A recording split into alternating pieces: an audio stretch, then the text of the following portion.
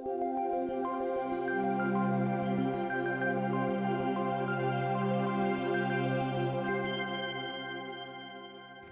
everyone, this is Afeera Firdous. I am an independent analyst based in Islamabad. Today I am here with a special podcast with Professor Feroz Hassan Khan. Feroz Hassan Khan is a research professor at Naval Postgraduate School, Monterey, California. He has served as director in Pakistan's Strategic Plans Division. He is also the author of Eating Grass, The Making of a Nuclear Bomb. Today we are going to discuss his recently published book, Subcontinent, Adrift, Strategic Futures of South Asia. Thank you so much, sir, for taking out time for this podcast. This is a real honor for me to host you. No, first of all, thank you very much for taking all the time to come here and introduce the book, and thank you for your very kind introduction. Thank you, sir. So before we go to the book discussion, I want to ask a few things. So normally, यहाँ पे इस तरह की case studies नहीं हैं जैसी आपकी life रही है. Like you are a decorated military officer. You serve for probably more than 30 years, 3 decades in Pakistan Army, and then becoming an renowned academic writer and now publishing 2 books, going to Woodrow Wilson Center, Stanford University, Johns Hopkins, and now NPS. So, आप उस journey को कैसे देखते हैं? Was that planned, or इसको आप coincidence की तरह देखते हैं? Well, the answer is yes and no, both, but it may be a longer answer to give. You see, there's no uniqueness about a person like me, and there should not be any uniqueness about someone like me.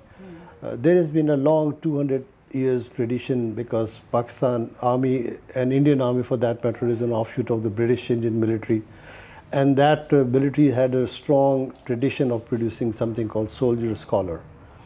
Now, and this goes back to hundreds of years. So Indian Pakistani militaries were very proud, sort of producing those kind of thinking officers in their realm, Yeah. So, and when I got commissioned, I was under the shadow of such officers. I can take a few names like Agha Ibrahim Akram. I'm a second lieutenant. He's the general officer commanding, General E.H. Dar, and then later on, General K.M. Arif, Khalid Mahmood Arif, General Aslam Beg, even General Jahangir Karamat. You can see the 20th century, ending the 20th century, we had army chiefs and all who were all writers, book writers.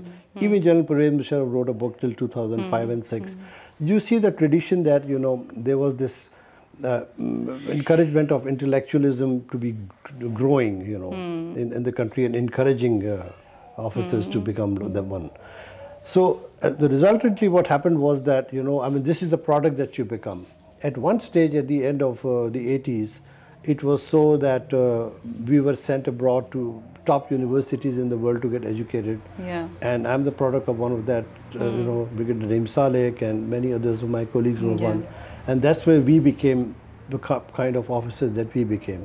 My being in settlement in the US, like 30 years in the military and then now 20 years in the academic world, was a result of peculiar set of circumstances that began at the beginning of the century. And I was at Stanford University as a visiting fellow in 2001, before 9/11. And then there were a series of events that happened 9/11. Yes. And then India-Pakistan crisis, 2001 and 2, and the A.Q. Khan crisis. So these 3 crises back to back when the years, I was at that time, and Naval Postgraduate School asked me to come and teach there as a visiting professor. And that's how so that was also the peak of American-Pakistan relation, the renewed one. And so the Pakistan government was interested that, somebody should be there to teach, and that's what I did. And the US government was interested because of all these issues, because they did not understand the complexity of this issue. So my scholarly bent from my younger days and my education at Johns Hopkins combined together with a new life, and my military life was ending anyway at that stage. So that was the cusp of my military career ending and the beginning of a new one, with most officers of my kind would probably aspire to become. But circumstances brought me there, and it was up to me to sort of then produce what what has become, what you just introduced. So. Yeah. So that's my life, So you brought up 3 crises, like 2001, September 11 attack, then Pakistan-India military standoff, and then A.Q. Khan, 2004. So how was that a challenge? You were already in the US, and you were planning to settle down. So how was that a challenge? Being a Pakistani from a military background, and then three consecutive things happening. How was that a challenge? So first of all, I was not planning to settle down. That's the most important thing. I was actually coming back when all this happened, you know. And so I had to really put it to the Pakistan government and the US government. They had to decide, you know. And it was thought that, you know, because of my unique position at the time, it was so much encouragement to do so. But it was a challenging time more for Pakistan actually, and also for the US-Pakistan relations in many ways, because, you know, we had a question about nuclear proliferation concerns with AQ Khan, the nuclear stability, two nuclear armed power in the kind of standoff. Yeah. And 9/11 brought a new sort of a twist to terror and counterterrorism, and that related to the security and not just the state, and so everything became intertwined. And the crosshair of the international security was right here in the region of India, Pakistan and Afghanistan. Yeah. So obviously anybody like me to be there, I would be speaking at every forum. And that was the moment that, you know, even ordinary sort of explanation about things would appear to the American audience to be something that they did not know well. So you became center of the world because of the circumstances. And that is how, that's what I became. And so that I was there for 1 year on a teaching assignment. That 1 year is now 20 years. Yes. And so, you know, in an academic scholarly world, is a very different world from the military world. But had I not been as a young officer, gone to get trained in Johns Hopkins and another university, I could not have developed the different tools of analysis, which is more in the scholarly world. And the military tool of analysis are slightly different than the academic world. Exactly. So I became a sort of a unique in that sense, that I could use the one lobe of the military and, you know, have interface with the other one to produce, which became more unique. So my writing style is neither purely academic, which the academic world can easily understand, but it can possibly also be understood by the military world, because I do bring that logic of military way of analysis together. So it becomes sort of a hybrid sort of writing style, which was sort of more unique in that part of the world. So Eating Grass is your first book. Yes. And you mentioned in this manuscript, second book, that you started this manuscript first and then paused and went to Eating Grass. So why was that important that you thought I should write that first? Yeah, so it's interesting that Subcontinent Adrift actually began before Eating Grass. And that it's very interesting. It is interesting for people to understand why it became not just this book, but going back to the time. So at the turn of the century, 2001, the world was, like I said, before 9/11 happened, the concern was that there are two nuclear armed power emerged in Southern Asia. What does that mean? Because you have to understand the world as it was at the time. That the world has not seen a regional security conundrum of this kind of two nuclear power with a long, deep history of, you know, rivalry, now becoming nuclear. What will become of that? So Stanford University actually produced a sort of a conference. That was my first exposure to international scholarship, and that was a conference called South Asia in 2020. Now, meaning that, you know, what would India, Pakistan look like 20 years from now? And one school of thought was actually stemming, which was a cautiously optimistic school of thought, that India, Pakistan are rational actors. You know, I mean, with nuclear weapons in the game, there's forlorn hope that there will be stability, peace, and eventual conflict resolution, or a sort of South Asian detente on modus vivendi between the two countries. And that was stemming essentially from Lahore Agreement of '99, which happened within 1 year. But then there was an opposing trend, Kargil conflict, and that was brought a more skeptic sort of a stream of thinking that they're going to be having crisis after crisis, and they're going to be the problems between the two is so deep rooted, and therefore it's going to spike through crisis, and, you know, the nuclear brinkmanship will continue to go on and on. So that school of thought was there. Now, Professor Steve Cohen, Tracy Schaeffer, Scott Sagan, many others were on that skeptical scheme of thing, and then there were others like me who were more on the optimistic side, because we were so faithful about strategic restraints, Lahore Memorandum of Understanding, that this is the pathway, this is the goal.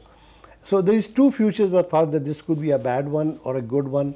From that conference, it started. So I was a Brookings Fellow at some point, and Steve Cohen is the one who actually asked me that, you should be writing about the broader strategic future of the region rather than a very narrow, because I had a chapter in that conference, and that was eventually actually an edited volume called South Asia in 2020. In fact, that was my first ever paper outside after retirement in the scholarly world. But that was just a chapter called Nuclear Future, but this was a much bigger one. But why, your question was what happened, eating grass, the genesis of eating grass. I think it is very important, because again we go back. Because the A.Q. Khan controversy was such a huge event at that time that even, and it's happening under the shadow of 9/11. I mean, the overarching. India-Pakistan standoff was kind of dissipating at the time. So it was a proliferation concern as to what does this mean. And I was at the NPS at the time, and it was my idea that actually we should approach the Pakistan government and say that, look, and it was a fear that if we do not bring out a comprehensive story of Pakistan nuclear history and program, Pakistani nuclear program will always be synonymous to A.Q. Khan network. That is the story of Pakistan nuclear program, and all sorts of negativity associated. So I said, no, there's a different story to it, the state's motivation. And that big book becomes more unique in many ways, not because I'm the author, but because the circumstances in which it was written, and the reason why book become more important, because we want to bring out the story. So and it is even more unique in the sense that there's unprecedented support from SPD, particularly General Kidwai. I'm so grateful, and the atmosphere of writing and scholarship like General Musharraf's environment. So the state of Pakistan was so keen to let me access interviews, briefings. That's unique because of that. And that's probably, I would say, unprecedented, and I'm not sure whether it's ever going to happen again. And most importantly, it was the voice of those who were actually it's the voice, it's their voice. It's not me, it's them. So, I mean, you're not going to hear again Sabzada Yaqub interviewed, Agha Shahi talking, General K.M. Arif talking, Abdul Sattar talking, and then, Tanveer Ahmad Khan. These people were at the helm of the decision making. And then like scientists, like Dr. Ashfaq Ahmed, Dr. Samar Mubarak Mand. I was not allowed to speak to A.Q. Khan because of controversy, but his number two, so, I mean, it became unique from that standpoint because it was their story weaved into a very simple question. And my scholarly writing essentially is that, you put a very simple, straightforward question because it has to be read by scholars, academics, everyone. And my question simply was, what is it about the nuclear bomb that you are prepared to make your people eat grass? It's apparently that's simple. Why is it so important? I mean, you're saying we'll eat grass and build the bomb. Why? I mean, why would you make your people eat grass? So, and then I try to answer in 400 pages why it is important. Coming to your book, recent book, Subcontinent, Adrift, Strategic Futures of South Asia. You discussed the Stanford conference, and the idea came from that conference, and you discussed two positions. One that you were in favor of, and the other one, Professor Stephen Cohen. There was another third position as well, where and you mentioned in this book that most of the participants were of the view that US would play stabilizing role in the region. So now, 20 years after that conference, after that discussion, how do you see the role of US in this region in case of different crises and conflicts between India and Pakistan? Well, thank you. It's a very interesting question because, if we're having those two pathways, an optimistic pathway leading to conflict resolution and a pathway that is crisis-ridden, leading to major wars, what's the role, which country, because it's an international conference, which country is going to be the stabilizer or the offshore balancer in this whole, and obviously it was thought that no other country other than US can have that influence. And I still think that even today, that is still the case, because if you look at great power competition, you know, in other words, there's no way the Chinese can become a stabilizer, because India considers that to be, and in some sense even Pakistan does not fully trust US the way it had at the time, even now. But then there's no other alternative, you know, at the same time. So I still believe that is the case. But I'll try to answer you in a very interesting way. So both pathways, US had a role, and it did play a role in all crises that happened from that period. You know all the crises from Mumbai and Uri and so on. There was always behind the scenes US that did play a role.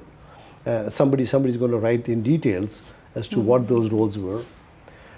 But here is something very different, that US could have played a better role in pushing India and Pakistan towards a conflict resolution part. Yeah.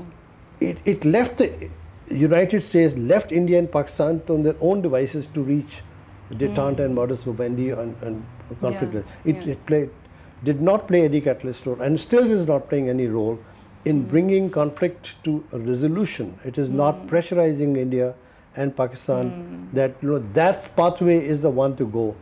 So it's more like a crisis manager and not a conflict resolver. Resolver, yes. And I think that's, I'm critical of the US role in the region, that it doesn't play a proactive role there. It only becomes proactive because it is concerned about that things may escalate and go awry, which means that US is only concerned that this two nuclear armed countries, two allied countries don't go into the conflict, and as long as the conflict is contained, it's none of my business to try to resolve the conflict. I don't think that answers the problem, that, you know, that you leave it for another crisis to happen, and that's exactly what has happened. It's crisis after crisis. And one other thing that is happening is, and the US is well aware, or probably not aware, but it's our job as scholars to indicate that each country, India and Pakistan, take a different lesson from each crisis. They draw different lessons from each crisis. Yes. There's no consensus about each understanding of each other's doctrine. There's asymmetry. There's no, and then when the more you take lessons away from each other, you create a staging ground for the next crisis to happen. Yeah. And that has gone from Kargil down to Pulwama, Balakot. Exactly. This is my observation, and we can discuss more. And in Subcontinent, Adrift, all of these things come out. Yeah, exactly. So you speak of cognitive biases in this book, in this Subcontinent Adrift. So how are they playing a role in that, drifting subcontinent apart? Yeah, so the second chapter of the book talks about the drift, and I'm really going into, because if you have a title drift, you have to explain what are you talking about. Exactly. What is the drift? So it goes into that drift part, and that the drift is not simply as put across that, okay, Kashmir is the problem, so Creek is the problem, Siachen, you know. These problems are unresolved issues from the partition, got more complex as with period. And I'm arguing that it's not that solution to these problems cannot be easily found. Everybody knows solution to this problem. Okay. India and Pakistan have been engaged so many times, and both sides know what each other want, and both sides know what is the maximalist position of both countries, and conflicts are never resolved by sticking to your maximalist position. It's always through a negotiating process that you come down to a sort of a middle ground. That's called modus vivendi, you know, eventually. And that's what we were hoping the first pathway. Essentially that, you know, is not happening, you know, in the sense, you know. So I'm losing my train of thought, you know, here. We can come back to cognitive biases. So, sorry, I'm sorry. It's an unresolved problem. I apologize, you know. So, I determined that it is actually, it's the deepening of the problem is the cognitive biases. That you have actually made enemy mirror images of each other. That you have harped upon so much about how we are different from each other than what we were common about. Yeah. You cannot deny the fact that this subcontinent existed together for thousands of years. And that the idea that Muslim is a separate nation and Hindu, whatever, Now, I'm not getting into that because so much has been written about it. But once you got what you wanted, you got a nation state you wanted, both of them got what they wanted, then what explains the partition was supposed to resolve the communal problem that had existed. Yeah, yeah. It was not supposed. So if you resolve the problem, then why is it turned into two nation states, now nuclear armed, into a sort of enduring rivalry between the two? And I'm saying that it is just the cognitive biases that have been existed, you know, that, you know, is just simply by spite, you know. And that whole thing says that, you know, because of the images that you have created, then you eventually created enclaves in countries. And those enclaves are so entrenched in both countries that leadership and others who want to go for a resolution to the problem, trying to break that, you know, that enclave edifice, if you will, that is created, it becomes very, very difficult to do so. So that prevails upon any ideas, and therefore you come this close to conflict resolution, and you cannot do that. Whether it was Agra, whether it was Manmohan Musharraf thing, or even going back to Nehru and Ayub Khan period and prior to that, at every stage, Bhutto, Indira Gandhi, every stage, there you can keep on taking the pair of leadership between India and Pakistan, who came, who wrote. You have documents are there. You have you know, sort of a structural arrangements to move forward. Lahore agreement is one case in point. You know, Shimla is another. You can keep going back, but you do not move forward beyond that, because it's a letter that you can follow, but not the spirit, and then it does not translate into a political settlement of the issue, and you leave it to the military components to continue the crisis. So I am identifying cognitive biases as the main cause, and then those biases eventually, as the book will eventually unfold, gets into seeps into the doctrinal and thinking, and then it becomes much more structured. That you probably have read in the book, so we can discuss more later. So we are discussing the future of the region. So you mentioned economic interdependency and connectivity. Do you think economic interdependency and connectivity is the only viable solution for peace between India and Pakistan? Maybe not now, maybe 20 or 30 years from now. And another question, that can we afford to wait for another 50 years, half a decade, to start prosperity in the region? Yeah, so I mean, this is something that has been debated in many other works and etc. I'm not saying something new about this. There has been this theory that, you know, democracies and economically interdependent countries do not go to wars and crises. And I use the word interconnectivity because this is modern, this is 21st century era of connectivity, and the geopolitics of Southern Asia, or geopolitics of Asia as a whole, if you will, is all about connectivity. You know, today's great power competition is China is moving out, connecting those remote areas that were never connected in ways, and this is modern era. So therefore, connectivity is the one that, you know, hitherto inaccessible areas will become accessible and might change the whole life. It's not just a China-Pakistan economic corridor, but what essentially does it that Central Asia and South Asia connectivity revival will create different kind of economic incentives for the and I think I also mentioned people-to-people contact, and because the cultural revival is important. Now, this is not unique to the region. It is unique to the region in the sense that why would you not have this? There are regions in the world where conflicts exist in entire Asia, for example, but they continue to do some kind of this connectivity does not go. In Asia and other countries, you have problems. You don't make problem to become a source of misery for yourself. It doesn't make any intellectual sense. So look at China, India. They have problems, of course, and they don't want to resolve the problem because neither side would agree. But even in the peak period of COVID in 2020, their bilateral trade was over 100 billion. Yes, exactly. That's one example. And what's the trade between India and Pakistan? Because you are now making your own people miserable. So I'm talking about the myopic nature of policy, not just of one country, but actually primarily just about India. That, you know, and the book is more about India is the leader in South Asia. So India leads the direction, the future of South Asia in ways. It's the conduct of India, whether India wants to simply dominate or wants to take on the leadership role. And if India takes a leadership role, these things will matter.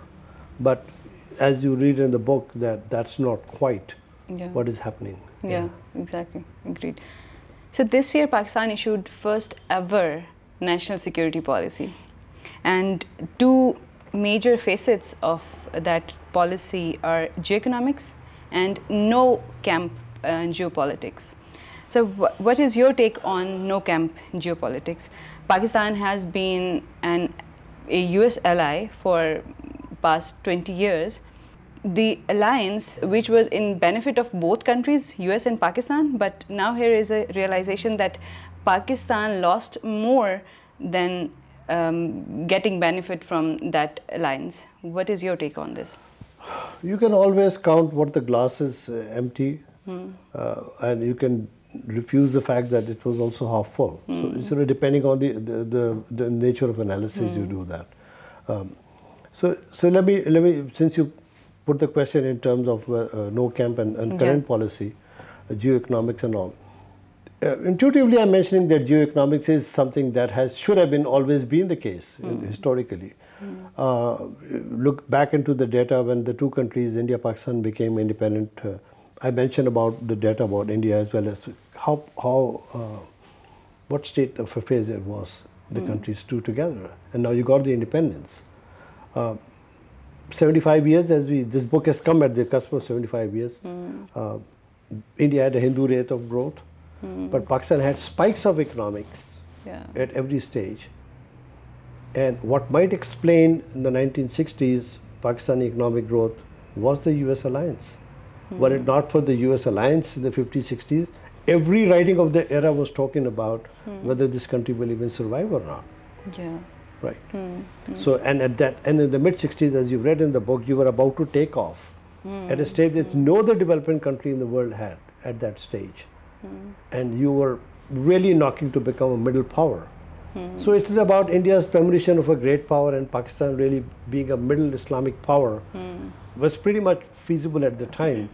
But then what happened, that instead of that economic component that was so prominent in the 60s, wars and crises, etc. happened. And since then you are bleeding from one crisis into the other.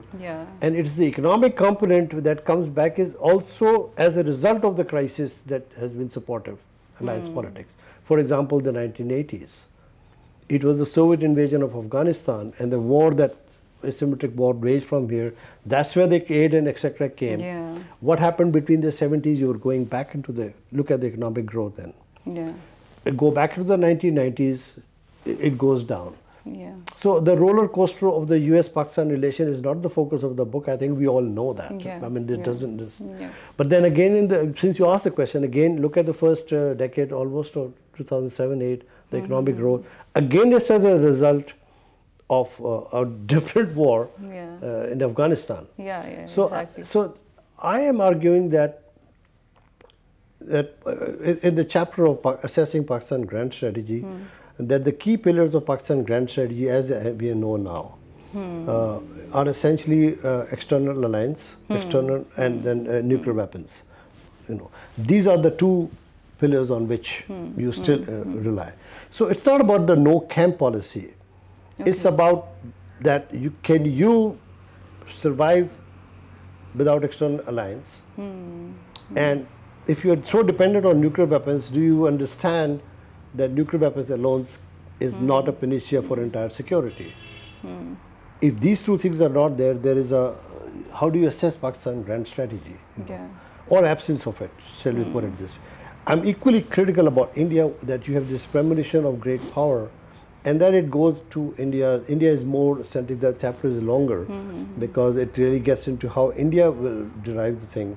So it's about India, which has been just the opposite. India has been. So if you really, from the very beginning, India has been non-aligned, India has been secular, pluralistic democracy, non-aligned India, democracy and autarkic policy, from the very beginning. India never went. And many India continued like that. Compare that to Pakistan, just the opposite. From rather than being a secular, so non-aligned, it was aligned. Secular, it was, Islamic Republic and states. State, not a secular country, and it had that open economy, just the opposite of India. So Pakistan and India went immediately through different pathways from the very beginning. So then what happened? Then things began to change, So you cannot wish as of now, suddenly, because then in geo-economy and camp becomes synonymous in this sense. What do you mean by geo-economics? Geo is geography part. Economic part can only come, as you might probably heard in one of the recent seminars, that unless you have that economic infrastructure, by simply saying geo-economic doesn't make sense. It's a correct idea, it's a correct approach, but it's going to take long. Exactly. You don't raise people's expectations suddenly by saying these very catchy words, but you've got to be more realistic. It is the right pathway. So many critics, many scholars essentially talk about that what is Pakistan, geographical significance of Pakistan, we call it geostrategic significance, geo-economic significance. End of the matter is the geography. It is the geographic significance that you are at the crossroads of Central and South and landlocked Asia to the sea. That anybody can see the geography has always existed. There's nothing new about geography. You've been there. And so that's where you are there. And if you remember the book, that what this Pakistan geography does, it blocks India's direct access to Central Asia, to the West, and forces India to be on the maritime only. So what have you used with this significance of geography? Many scholars have said that Pakistan has used this geography for security purposes, jumping off point for Afghanistan, whether to defeat Soviet Union or defeat counter-terror, or you have used the same northern half of the triangular Pakistan to wage Kashmir, liberate Kashmir and all. The southern part of Pakistan, Balochistan, that is the part that actually opens up to the sea. And for the first 50, 70 years, you have not been able to utilize that. See, the coastline development is a new phenomena. You're not looking outwardly from that sense. If you're truly looking in economic sense, you should be seeing that we are an outlet to the landlocked world, which is now happening. And I don't mean to be cynical, and that is not happening because China realized that you are more geographically significant. It was China that thought of Karakoram Highway in the 60s and access to that, and that was as far back. It didn't happen overnight. Were you really thinking about that? So I'm just making this case. So you, in that sense also, you are still dependent on external alliance. You're not camp follower. You're still dependent. So I think as the debate is there that, Pakistan-China relation has to be there for these many geographical, neighborly and this historical reasons now. But simultaneously, Pakistan, United States or US relation with South Asia as a whole is going to be a variable that you cannot deny. So US will remain the most important political, economic, military and technological power for the foreseeable future. That's really interesting. Yes, that is irreplaceable no matter which alliance balancing you do. So, but because you are thinking in terms of making your future and the economic future, then the best course for you is, it's a no-camp policy. It's a good policy actually. You don't want to get into alliance politics, but you should not deny the fact that you are externally reliant on the country. Even economic conditions, as we speak here and here. You're dependent on IMF. You're depending on not being on a blacklist of Financial Action Task Force. You are still a major non-NATO ally with the United States, and you still have maximum exports to the US and the European countries. Are these not facts? So between facts and desire, it's not a good thing to sort of not let the people know what it is. So it's balancing. You can be classical balancing between US and China. You were at a position you brought US and China together. You can still be there. But that was a stronger Pakistan. This is much weaker. The external alliance, you're dependent on them. Let's face it. So, and The other part is the nuclear weapons part, where the strategy revolves around that. So and that's a different debate. Yeah. So my next question is about that. You discussed Pakistan and India taking different paths, and you also have 2 chapters in this on Pakistan and India's grand strategies. Yeah. So what puzzled you analyzing Pakistan and India's grand strategies? Do you think there are any straight answers to Pakistan's India problem and India's Pakistan problem? So that's you posed the question that I did in the book. So that means you've really read it. Huh? Yes. So there's the India has a Pakistan problem, and Pakistan has an India problem. Yeah. Now the big question is now, as things have evolved, that for Pakistan, India is the problem. For India, Pakistan actually is a problem.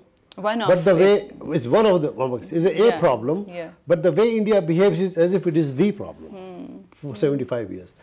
It talks about premonition of glory, going into great power competition and all.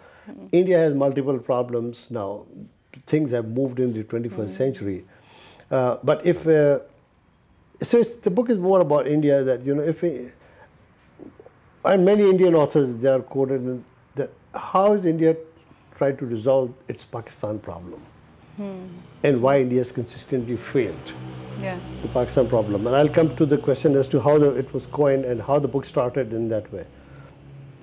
But in the case of Pakistan, it talks about no camp, all this, but for Pakistan, it is everything is India. It is such an existential threat. And that's just a fact. I'm not saying that, I'm not being cynical about Pakistan. I think that's just a fact. Yeah. But I think that even the Pakistan doesn't know how to have an India strategy. So I'm saying it's not a grand strategy, it's the failure of or absence of a grand strategies of the 2 countries as to how they are. On both sides, actually. So, but I do analyze the whole, intuitively that's what I'm sort of saying that. So in India's case, I said, and many authors have written, and I've quoted all, George Tenem began in the early 90s. What about India now? The Cold War has ended in the early 90s. So, and Steve Cohen and many others thought that India still moved those concentric Arthashastra, still does mandala circles. So there is one core India, let's talk it inside India, and then the periphery is India's neighbors, South Asia call it. But China is also a neighbor, and Pakistan is also a neighbor, and then the world, the third circle, the world.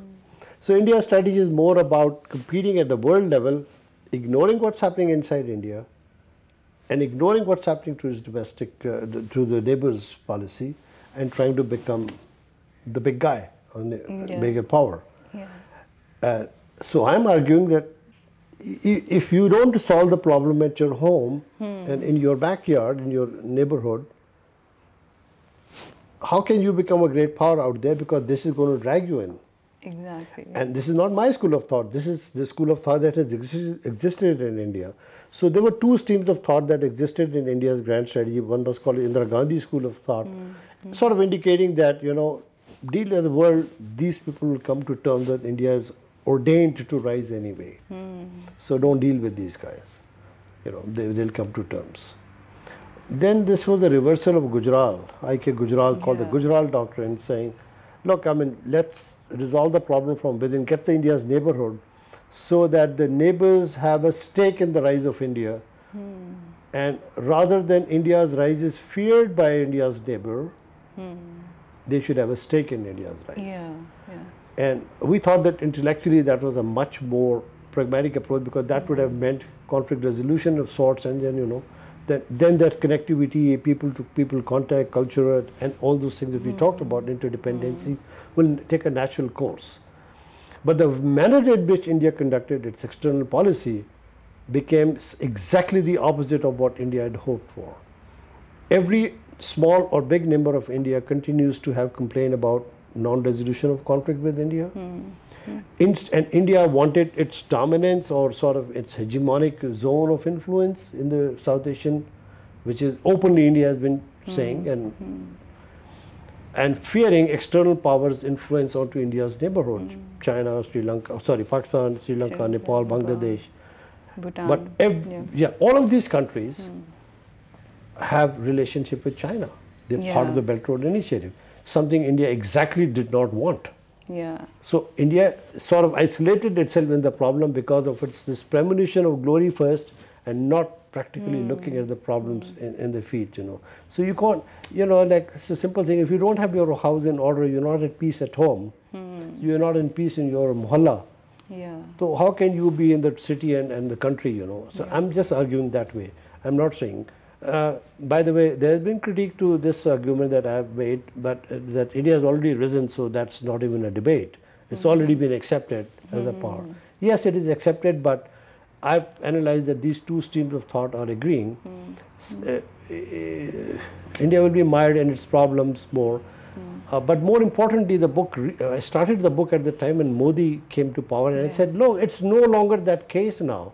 The character and personality of India is now significantly changed in there. So the domestic political, the innermost ring is now becoming a very difficult, itself a bigger problem, much less the periphery, you know. So that's the debate. And in assessing Pakistan grand strategy, I already mentioned as to where the problem lying is. So end of the day, India does not have a Pakistan policy, and Pakistan does not have a truly India policy in the end, which is how we actually started the book. This is how Steve Cohen, the book is dedicated to him because it was his idea. So actually we framed the question from the very beginning in this sense that, okay, how do you think the South Asian conundrum is going to be resolved? So he said, well, Pakistan has to accept the primacy of India. I mean, it is ordained to rise. I mean, no matter what stratagem you use, it's going to, I mean, you're going to exhaust yourself trying to compete with such a resource gap.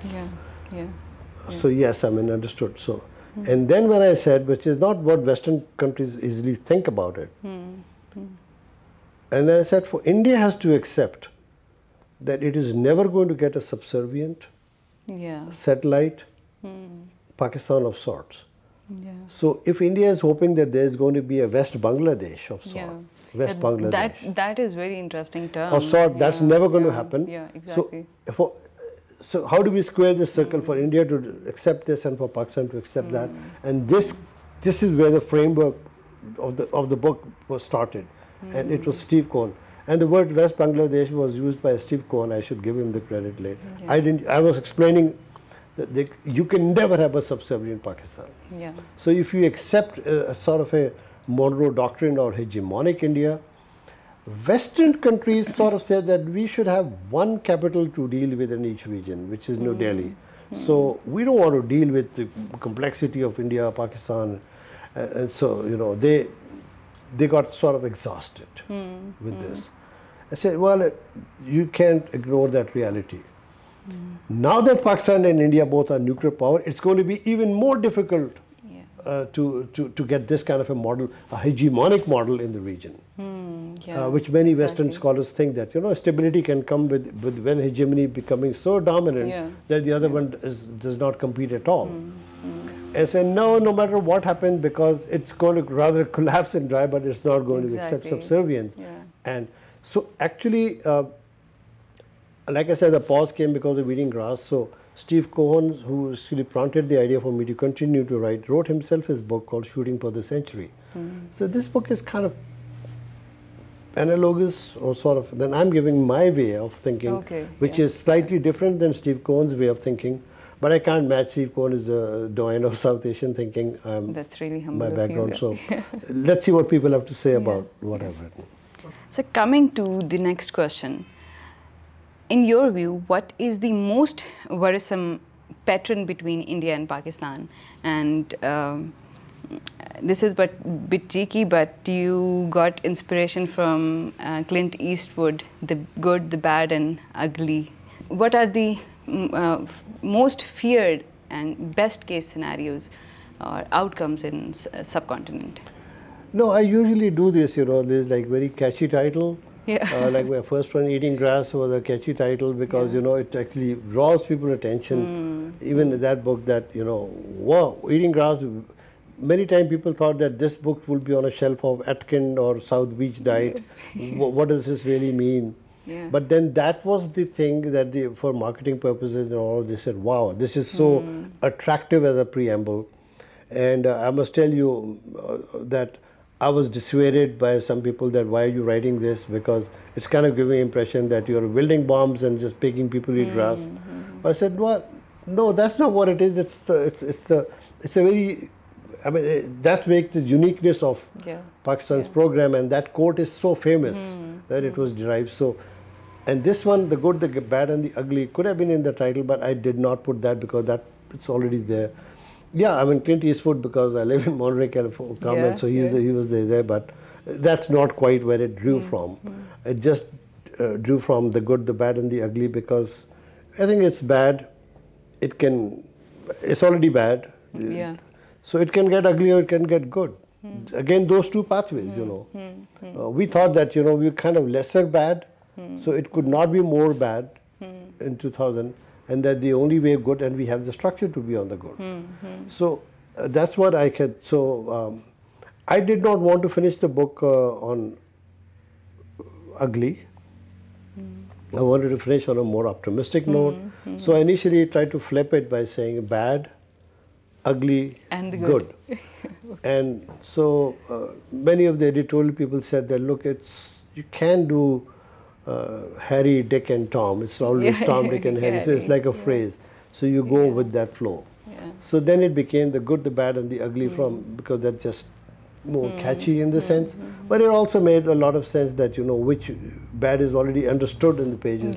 So when you're talking about strategic futures, the good pathway, and I continue to maintain, because many people would say it's a no-brainer, that India, Pakistan have a history of CBMs, a history of negotiations, a process, and Lahore is still the master document, maybe Islamabad Declaration 2004.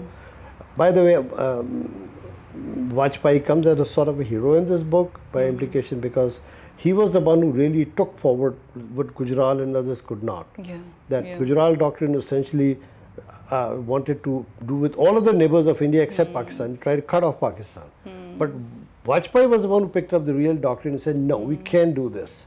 So he consistently had hope, coming to Lahore, then Agra, and then again back to Islamabad before he lost. He never lost, and in between Kargil, in between Parliament attack, Kandahar, see, everything happened that did not dissuade the leadership. So we must acknowledge one leader in the same BJP. Look at what BJP today is and the same BJP then. So it is not that you are necessarily right-wing, that you are bad. I'm distinguishing that. It's a peculiar cognitive way of thinking that makes it more virulent. There's nothing wrong with being a Hindu, nothing wrong probably. But when Hindutva gets those poisonous, then there's a problem. It's not being a... So I'm also identifying that. So I'm saying that, it makes more sense. And that's where I'm indicating that, which goes back to acquiescence, that India's strategy is to force Pakistan to acquiesce to India rather than accommodate. There's a distinction between acquiescence and accommodation. And accommodation means it takes two to tango. And that's the pathway that you can come to a common denominator of conflict resolution. And then all those things that you mentioned previously, connectivity, people-to-people contact, that should take its natural course. And that's going to diminish the security concerns without compromising on your principal position. Security will never go away in the region. But it will not become what it is. And I'm sort of saying that you should resurrect where you left in Lahore, and you can now nuance it to the 20th century as a good pathway, and then I'm written down what it is in there. If that's not happened, the ugly one can lead to everything that we have been fearing continuing, and that gets into the topic of escalation control assumptions in the region, that you think that you can resolve a problem by force, and then you keep on going on the escalation ladder and get so ugly, and then in the process of really spite and continuing to asymmetrically keep on weakening the country or both each other, in the end results in collapse of the system and collapse of the region, and then all kind of worse thing can happen. I don't see that happening, but you cannot rule out the ugly part. Right? It can get ugly, so bad can get badder, if you will, or closer to uglier. But I don't see it that way, but I do mention in the book, and I was having discussion elsewhere also here, that India-Pakistan trajectory is, and the reason why I'm so optimistic about the good future is that if you see, you started with a mini short war in Kargil, then you started with a standoff for about 10 months, right? You try to solve the problem by use of force. Then Mumbai happened, you paused, and then you did cold start, and tactical nuclear weapons came, get caught stalemate, and then eventually, this is me saying this, that eventually both cold start and tactical nuclear weapons kind of waned away, because they did their job, and they brought to surgical strike, quid pro quo plus. You have Balakot that, you know, India is striking and not striking to kill real people, and the Pakistan responding, not striking to kill real people, avoiding military targets. So if you look at the trajectory, it was more violent, and it's less violent. It is an inbuilt restraint that both countries are showing without having a structural restraint agreement between the two countries. So that shows some signs of pathways towards a good future in the region. Even when we talk about what can go awfully wrong is by way of analysis, but not by way of empirical observation. So when I look at the empirical observation that violence and things are getting more and more, and what has enabled them to do so, because they don't admit it, but there's a recognition that those stratagems, cold start and tactical weapons, have greater downsides. Outcome, that there's not an end to it. What next? What next? You don't know what next is.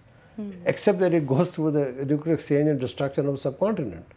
If you continue, it doesn't end.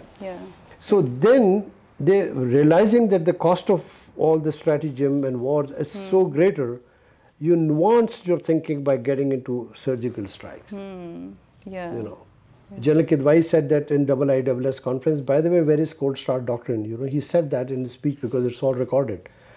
His observation is somewhat right, because nobody's going to admit that, oh, it's all over. Nobody's going to admit that tactical weapon is not. But I think there is a realization that it has done its job, the purpose for it. So you have surgical stratagem, which does not involve greater force and all. But what it does, it ironically, it's paradoxical that it makes the decision maker easier to decide to go there. Why that has enabled not just the cost, the technological evolution. The maturation of technology of this age has enabled them to come out. So you can get precision guided munitions. You can futurely use unmanned vehicles. And so this information and technological revolution of the 21st century, I'm not getting into AI and autonomous, but yes, it eventually, look at the pathway. That is increasing precision strikes, etc., which is a very different change character of warfare in the direction that we are moving now. And that has enabled less violence. So in the sense, so we're not seeing a catastrophic future, because technology is ironically helping, paradoxically helping region to stabilize in some sense, whereas it can easily be destabilizing if it is abused, you know, in a different way. So here is a very different thing, that the more easier it becomes for decision making to allow, it's easy for a Prime Minister of India or Pakistan to say, all right, I authorize 10 UAVs to do this, as opposed to a squadron of aircraft. For India to say Rafale to attack, because Abhinandan was dropped, rather than saying a UAVs to that. You know, so these standoff weapon systems are allowing more precision. So you're not going to use nuclear warheads, you will probably be using more precision conventional warheads to sort of make the point.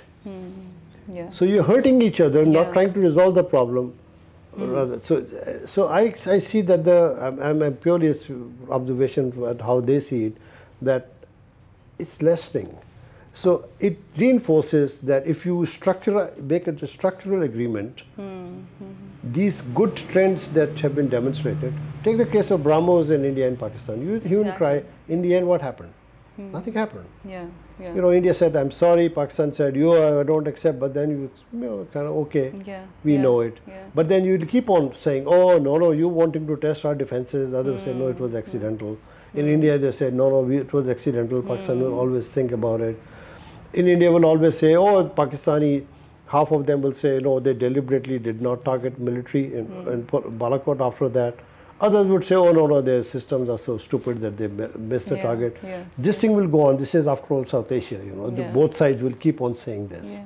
But cumulatively, as you look, as I see, I don't see a terrible future in South Asia because of the trend that I just explained. So I wanted to finish on the good face, and I think I do finish on more optimistic future, because I come back to the same point where I began this book by saying that a cautiously optimistic future is stayed despite whatever is happening inside India and despite the crisis that Pakistan is in there. There is a silver lining ahead that I can see. And I must say that this region needs that optimism. So time has brought us to last question. So there's a lot of literature on India and Pakistan, on conflicts, and on the whole on this region. So being the author of this book, Subcontinent, Adrift, what is the unique perspective that you think this book has brought that was missing previously? So I think I'm glad you asked this question. In the last 20 years, if you look books coming out in Western press, particularly the US, it's separate about India, rising India, great India, this India, that India, India's grand strategy, non-grand strategy, all separately. What about book about Pakistan? You know, between mosque and this and Pakistan, drift to extremism, bleeding, exploding Pakistan, warrior state. Look at the trend there. No book brought together the two together. Very few books, maybe. As to what does this mean by if India is doing this, what does it mean to Pakistan? If Pakistan does this, what does this mean? So this book puts together the two and say this is the dialectic of the two and this is the consequence of that. Which I'm claiming it, I'm hoping it, because that's why the book was accepted by the publishers, that wow, you think, why is it so different? That's the first thing any publisher was asked, you know. Why is it so different? And I said, well, this is different because look at this book and look at this book, and I'm putting it together. And they said, yes, you get it right now. So, and that's what, and you know, you begin thinking, but then it takes a different course and there are reviews. I must say something for the Pakistani audience, particularly here, that it's very hard for a Pakistani origin person to publish the book in, you know, in Western press now. Given all the negative press about the country that has existed in 20, and many of our fellow Pakistani authors have written the same thing to reinforce that belief. It's tough to challenge their belief which is existing, and so you get very lot of pushback on the review process. So I had a lot of pushback both in Eating Grass as well as that, because it's very hard for Pakistan narrative to stick, you know, and therefore there's pushback in addressing that. The book comes out more, there is no way you can survive for a person like me to write a book with subjectivity. I have to be very objective. And my best way to say, this is what India says, this is what Pakistan says, and this is what I think is the way, you know. Sometimes India is right, sometimes Pakistan is right, so who's right in my view, and that's the way you think. And then you leave it to the author sometimes. I don't know who's right. You decide, I don't decide, you know, I don't want to be condescending to decide for you. And I think the scholarly convention in the Western world that I have now grown, because post-military life, that's the only thing that I know. I'm not familiar what is happening here because I've never published in Pakistan. So I don't know here, unless I do that. What's the peer review process, how the system is done, what scholarly conventions are expected, I don't know that here. So that's all my, it's a very humble effort. I don't know, I'm waiting for really appraisals and critical review here as the book comes to the region. That's great, that's great. Thank you so much, sir. Time is a limitation, but this discussion was so important and intense. I really enjoyed it. Thank you so much for taking out time. Thank you so much, and I'm very grateful you did that, and I'm so happy to be back in Pakistan. And you know, sad moment, it's a flood moment in the country, it has subsided. I can tell from all behalf of all diaspora in America that they are all very concerned and ready to help big time, you know. I also want to thank our audience for watching this. I hope you guys enjoyed it as much as I enjoyed it. Thank you. Goodbye.